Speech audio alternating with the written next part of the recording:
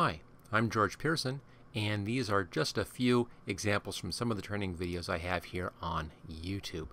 Now, when you're working with the training, following along the training, if you want to get the materials I used in the training, just go to the description down below and click on the link that's at the top of the description, and this will take you to a page where you can download the materials. Please subscribe, click the like button, and of course always share on Facebook, Twitter, or wherever. I really appreciate that.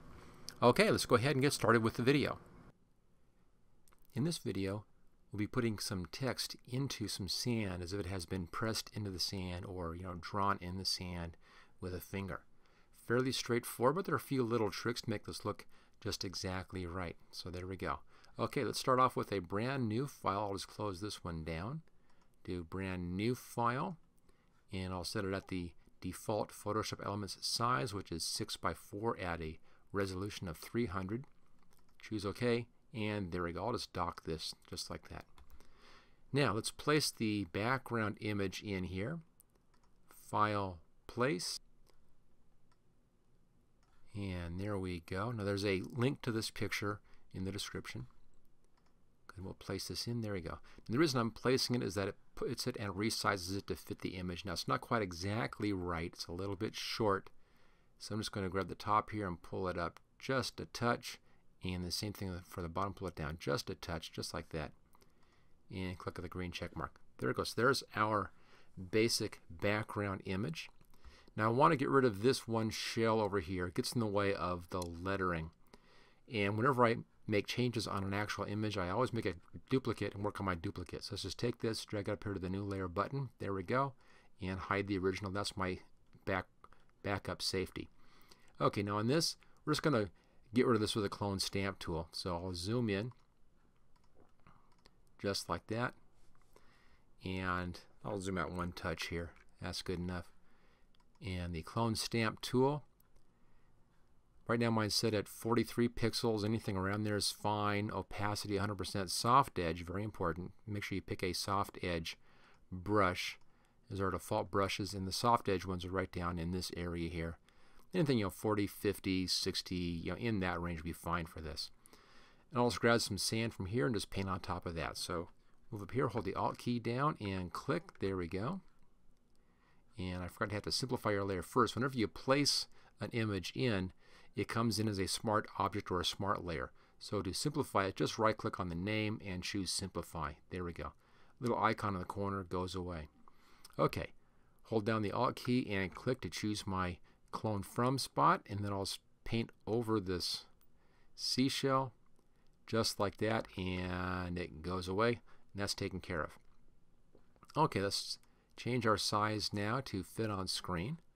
There we go. So seashell's gone. Let's just see how that looks. There it is with, and there it is without. So that just cleans up that area over here. Okay, now we have that gone. We can go ahead and place in our text. And I'll set the color here at black. It doesn't matter what the color is. We'll be filling this with the sand texture anyway. And I'm using Comic Sans Bold. It's an old standard typeface. Most people don't use it any longer. It kind of got overused, but I think it looks nice for this kind of an effect because it looks like it's been drawn into the sand with your finger. So Comic Sans, my size is 72 point. The lettering doesn't matter. The alignment doesn't matter. And I'll just click in here someplace. There we go. And type in seashells, and I missed my capital over there. That's easy. We'll go back and just edit that. Backspace, and there we go. Not really sure why that jumped down like that. Okay, so there's these seashells. Now you can see why I got rid of that seashell right over here. That's where I wanted my text. And for this to work, you don't want to have it overlapping any items on the sand. It has to be working on just actual sand. So if I show the background again, see there it is. That's that shell under there. That would destroy the illusion. So I had to get rid of that shell, leaving us with just straight sand down there. Okay, so there's my basic text layer. I now need to have the text as sand. So make sure that your text is positioned exactly where you want. We're not going to be moving it again after this point, so get it exactly where you want, and I think right there looks good. Now hold down the Control key, that's the bottom left-hand corner key on your keyboard, and then click on the icon, and that selects the text just like that. Okay, let's come down now to the image layer. So this selection is now actually on the image layer, and then we want to go up here to Layer, New, Via Copy. And there we go. What it does is it copies out what's in the selection from that layer. If I hide the type layer and if I hide everything else, you can see there we now have the text as sand, and the sand is exactly fitting on top of that image. So it just kind of disappears right there, which is exactly what I want. Okay, we're done with the seashells. You can now move this down, just get it out of the way if you want, so everything makes more sense. Now we'll be putting on a basic bevel onto this, and we'll then be using a few tricks to improve the look of that bevel. So make sure you're on our layer. I'm going to change this here and call this one Sand 1. That's our first level. So just double click on the name, you can then retype that. Okay, go up here to Layer, Layer Style, Style Settings, and we'll be doing a bevel. You can see right there, since the bevel comes on, we can now see the lettering, but it doesn't look right. It looks wrong. So this first changes to down, which helps. So we have that down, and I want to change the lighting angle over to 122, kind of pushes off to the side. Now I chose 122, see that kind of angle right there? Because that looks like the direction that the light is hitting these seashells. So I'm trying to match the angle of the light to the angle of the seashells. That's very important that you do that. Okay, now we want to play around with the bevel here. If it's too much, you don't see it. If it's you go too far, it looks kind of weird. So I get just the right amount, and for this size of the lettering, I think that 12 pixels looks pretty good. So what we have here, just kind of a thin edge, a thin shadow, and then a thin highlight.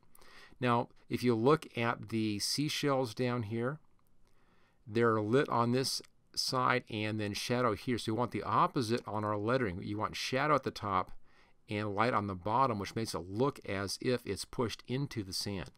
Now, it's kind of hard to see right now. We'll be fixing that with a few more layers. So there we go. Light angle 122, bevel at 12, and direction down. Choose OK. Now make a copy of this. Just grab this and drag it up here to the New Layer button.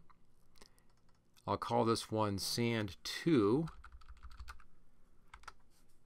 And then take this one and drag it underneath Sand 1, so it's down below. And we're going to be reversing that bevel. So double click where it says FX, just like that, and set this to up instead of down.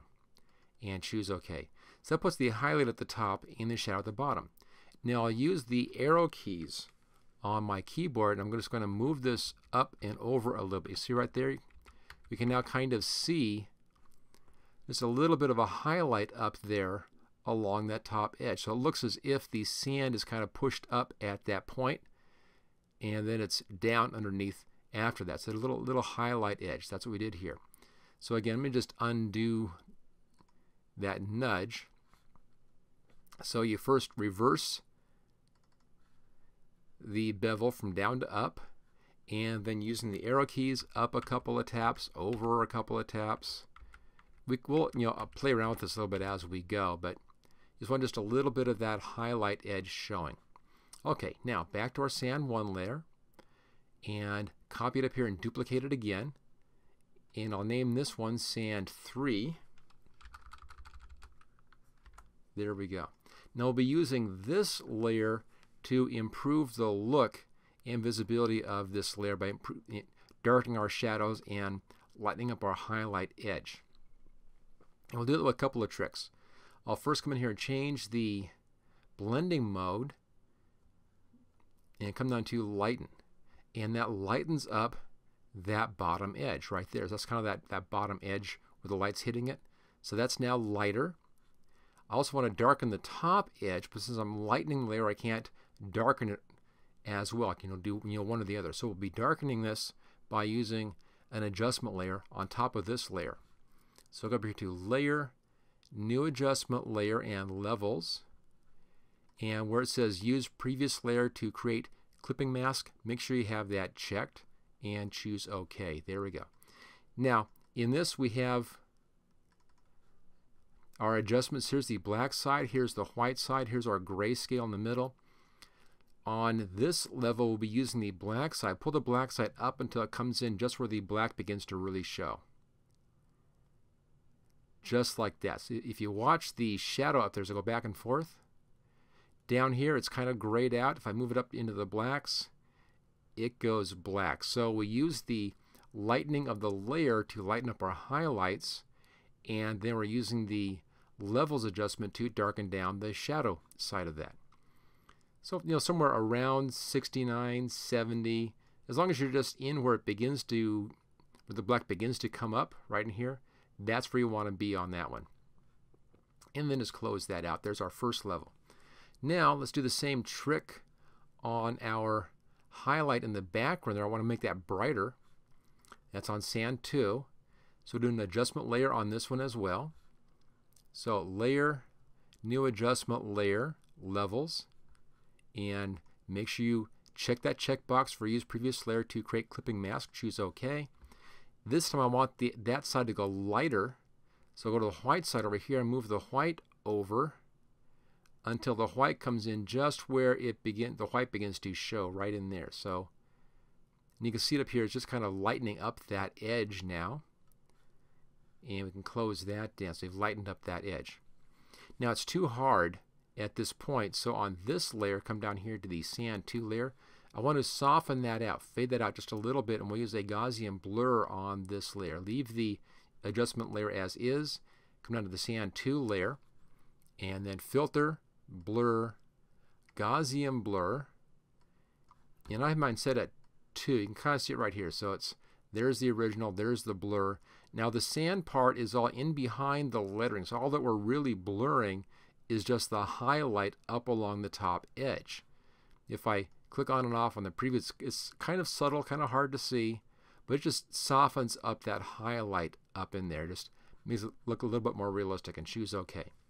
Okay, so our highlight looks good. Our edges look real nice. The last thing we need to do to really sell this as being pushed into the sand is we need to darken down the letters themselves just a little bit. Not too much, but just a little bit darkening on that. So that's going to be on our Sand 1, our first layer. This is the main letter layer right here, Sand 1. Same thing, doing an adjustment layer on this one. So layer, new adjustment layer, levels. And again, check that checkbox, choose OK. Now this time I want to work with the midtones in here. I'll leave the highlights where they are, and we'll use the midtones. So grab this middle one and just pull it to the right, and we're going to darken down the letters. Notice how as I darken them down, it looks more like the letters are actually pushed into the sand. That's what you want to get. You want to get that, just a kind of sense of it being pushed into the sand. We're really just kind of tricking the eye on this one. But somewhere around between 82 to 72, in that range somewhere. Just kind of eyeball until it works out well for you. I think I'll set mine at 73. Looks pretty nice. So just darken it down. It also makes the lettering easier to read against the background, so it's not exactly the same tone. We're just darkening down the letters. And there we go. I'll just close that down. And that's it. We now have these letters that have been kind of pushed into or embossed into the sand. If you're not quite happy with any of these settings, that's why we have all these layers over here. You can go back and you can change these and play around until they're exactly what you want. Now, you may need to have different settings in here based upon the picture that you have and based upon the typeface that you use. You may need to modify these a little bit. Use these as a starting point, but then come back, just double click on the icon for the adjustment layer. That brings the control back up again, and then you can come in here and play around with the adjustment until it's exactly what you want it. Maybe like 75 instead of 73. Just a little bit lighter. And close down. If I wanted to adjust the shadow edges in there, that's done with our top one up here. Double click, brings back up that adjustment, and I can then control my adjustment right here on the black side. So there you go. That's how you do the look of lettering being written into or embossed into sand. Thank you for watching my video. I hope you found it useful. If you like this video, click on the like button below to let others know. You can click the subscribe button so you don't miss any of my videos in the future. I'm frequently uploading new training videos. Don't forget to check out my website at howtogurus.com. You can share this video with your friends and coworkers. Just click on share and then click on the social media buttons. Feel free to comment on my videos. I try to answer all comments as quickly as I can.